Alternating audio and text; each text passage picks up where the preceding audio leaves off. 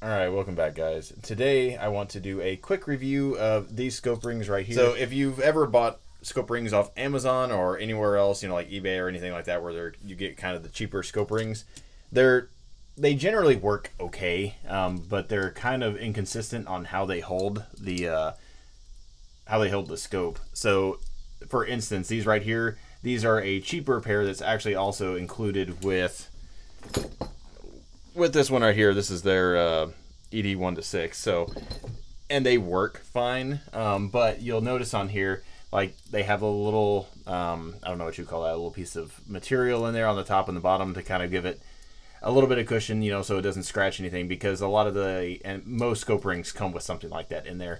And it's mainly to, one, it helps, you know, provide even pressure, I guess, from top and bottom, but it also helps prevent your scope from getting scratched. And I mean, that's a good thing, I guess. It's not necessarily a bad thing, but what that does do is it kind of creates uneven pressure. There's more pressure on the top and bottom, assuming everything is perfectly round. Now, something I've noticed, not with these rings specifically, now you'll be able to see it on these rings as well, but it's not nearly as bad as there's another scope I'm reviewing currently made by CV Life, and it's an LPVO, and you'll see the review for that at some point. But it actually has a really, really cheap set of scope rings. These are actually not bad, considering these are free and come with the scope. Normally, stuff that's included with the scope is pretty trash. And the ones that come from CV Life, which again you'll see in my review, they're functional, but they're not ideal. And they're made. I'm sorry I didn't bring them out here, but they're thinner than even these are. And you can tell it's not like perfectly circle, and there's going to be uneven pressure on places, and it more or less bends around, you know, the LPVO, the scope body, in order to provide pressure. So that's going to do a couple things that's not good. One, it's not going to provide even pressure all the way around the scope, so you're not going to get a good snug, you know, grip whenever you tighten everything down. There's going to be more or less hot spots, and it will probably be fine, but that can, one, it could cause damage, I guess, potentially to the scope, at least to the finish, to the outside, you know, because it's going to be grinding more or less on one side worse than, you know, another area. And it also, the scope could move in theory if there's not good sufficient pressure all the way around. If, you know, let's say you have a high spot over here and over here, that may not be enough friction to hold it in place, and your scope could move. So having a good round center that's even is important. But one of my favorite scope rings up until this point was the UTG, the Pro series, if I remember correctly. And I have a couple sets of those that I've used for different scopes over the years, and they work pretty well. They're fairly inexpensive, and they're fairly well machined, and they're, you know, the circle on the inside is fairly well done. It's not perfect, but it's better than most. And I've also used SWFA, which I've had one of their scopes before. It's a 10 power scope that I had on a Remington 700 that I had a while back. I've since gotten rid of it, but I had that on there, and these scope rings remind me of those SWFA scope rings. And if you know, SWFA actually makes really good stuff. I think they have military contracts and stuff as well. But one thing I noticed with the SWFA is, even though they were, you know, higher end scope rings, they still weren't perfectly round, and it still, I don't know, whenever you tighten it down, they actually had 3 screws on top. Whenever you tighten them down, the pressure just didn't seem even. So depending on the different manufacturing technique, you can get different, you know, quality. So I like the UTG Bro, I like the SWFA, but these are my newfound favorite ones. And if you notice, I have this single point, or not single point, but a one-piece mount over here, scope mount for this. I'll have a review over this at some point. It's in the work. They're actually redesigning some different some different tolerances in there to make them a little bit better. So that's coming at some point. But these specifically are probably the best scope rings I've used to date. And if you look at them, these things are just absolutely, they're beefy. So, and these are made for, I think these are a 35 millimeter. Yeah, they are 35 millimeter. That's one nice thing about them. They label literally everything on here, so you'll never throw these in a drawer and then grab them later on and not know what size they are. So if you are constantly switching out things, like, that's nice to just, you know, you not have to, I guess, get a Sharpie and write on there. It's already on there, so that's nice. But these are my favorite to date, mainly just because of the quality. Most scope rings that I've gotten, whenever you tighten the screws down, like, it's so easy to strip them out. These, whenever you tighten them down, I mean, it just feels quality as you tighten them down. So whenever you tighten these down with a torque wrench or a torque screwdriver, whatever you want to call it, As soon as they get there, there's none of that creaking that you hear with a lot of, you know, screws, and that's the aluminum giving way. This doesn't do that. So they make a couple different versions of this. One is a 6061 aluminum, and the other is a 7075 aluminum. So you can, I don't actually remember which one these are, but you can order either or. So I think the Pro versions is what they call them, are their 7075 aluminum series. So if you're looking for something a little bit more rugged, you can get that. And I think those are around $39, depending on what size you get and what height you get. And then the cheaper ones, I think, are $29 for the 6061 aluminum. So if you don't need something that's super, you know, rugged and durable, you can get the cheaper one, save yourself a little bit of money. But all that said, for that price, which again is roughly the same as the UTG stuff, you're getting significantly better quality. The screws themselves are made of steel. The body itself, like I said, is made of aluminum, and they actually include all the torque values on there. Hopefully you can see this.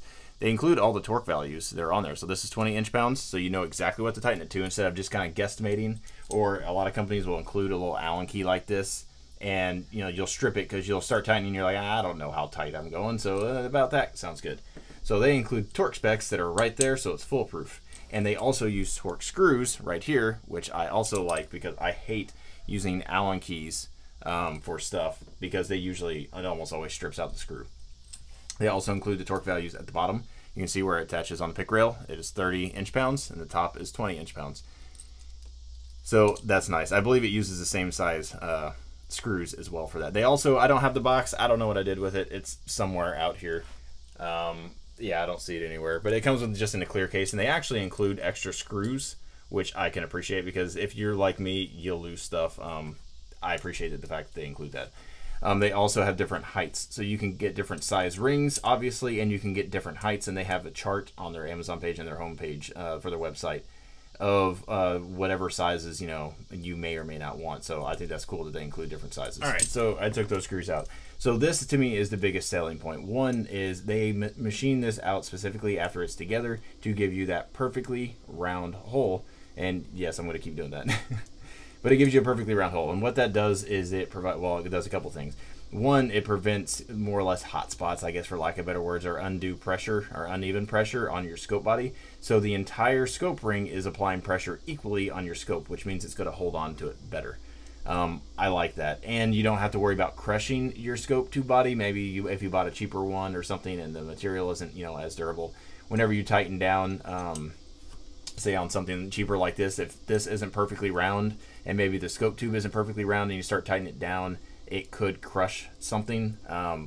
Because I've seen, especially on cheaper scope rings, whenever you tighten it down, like it's literally bending this top piece around the scope body, and that cannot be good for it. Versus this is, as soon as you put this on there, it's snug, it doesn't move.